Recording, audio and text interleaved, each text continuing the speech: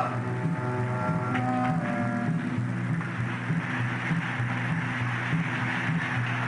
Remove the diffuser bands.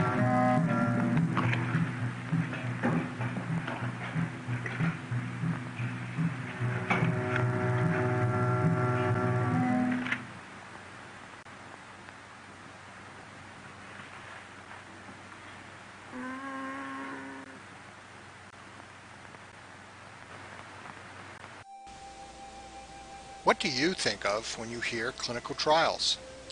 Perhaps, like many people, the image that comes to mind is much like this clip from The Bride of Frankenstein. A castle, lightning, and some sort of weird experiment presided over by a crazed doctor or two.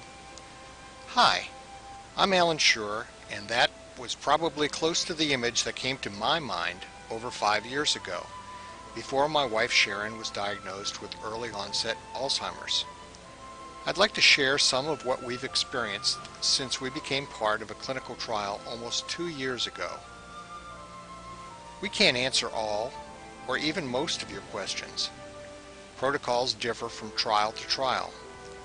Our goal is to show you at least a glimpse of what one trial, our clinical trial, is like, in the hopes that you will be inclined to seek out and participate in a clinical trial that you are eligible for.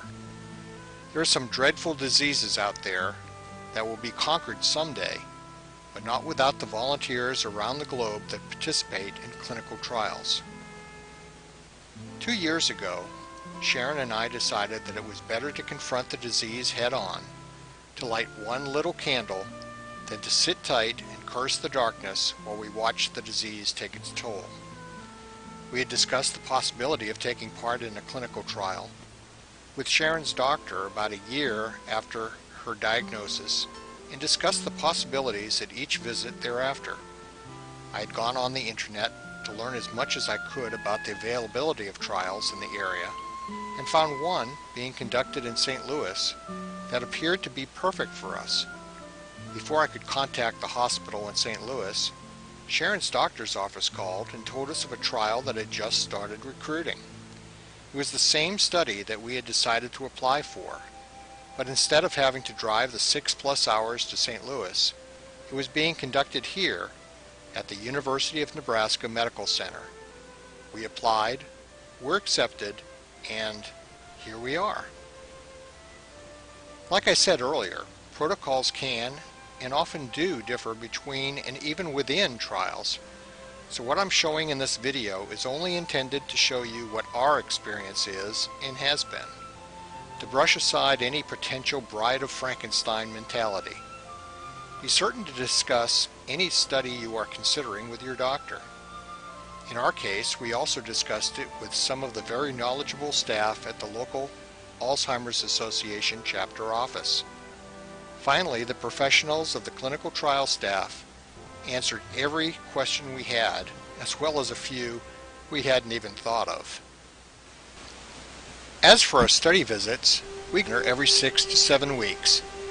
The primary activity for the odd-numbered visits is an IV, which for the first 18 months is either the medicine or a placebo.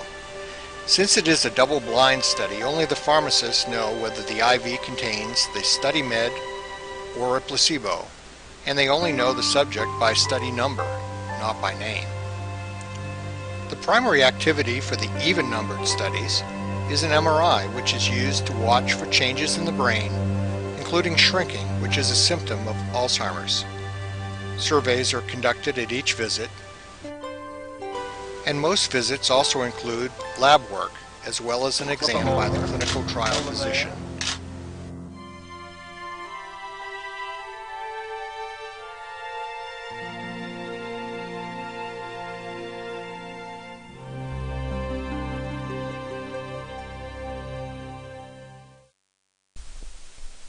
Hold on, we're almost done.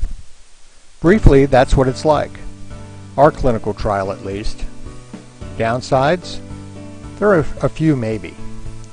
For one, it does take time. Our visits are about every 6.5 weeks, and each lasts from 4 to 6 hours, and occasionally a little longer. It takes time to gather all the vitals, I think that it's almost like having a mini physical exam every time we go. Plus there are questionnaires each time to see if there have been any changes since the last visit. And there is a lot of paperwork tracking your progress. Fortunately, most of the paperwork is handled by the wonderful, caring, and very dedicated medical professionals that we have been fortunate enough to have come in contact with through our clinical trial.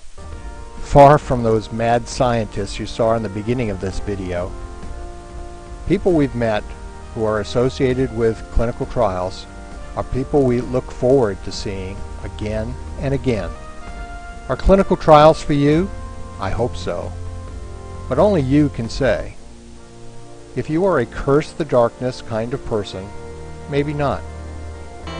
But if you, like Sharon and I, would rather confront the disease head on, to light one little candle and be part of the solution, then why not get more information and see what's available?